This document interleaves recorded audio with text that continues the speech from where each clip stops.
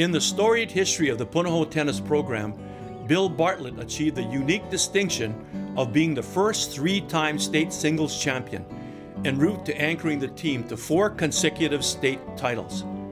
Known for his calm demeanor and exceptional sportsmanship, former teammates and opponents to this day can still recall Bartlett's fluid dominance of the sport.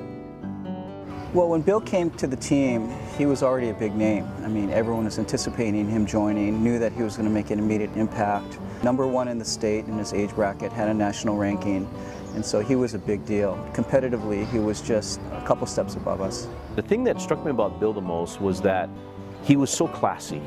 He was the kind of guy, very humble. You know, there was no ranting, no raving, refined strokes, great shots off of both sides.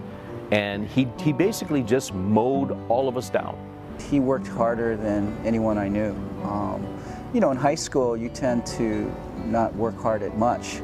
And he was someone that really dedicated himself to the sport and did all the extra stuff that most of us didn't ever do. And so I think that, combined with his skill set, really elevated him.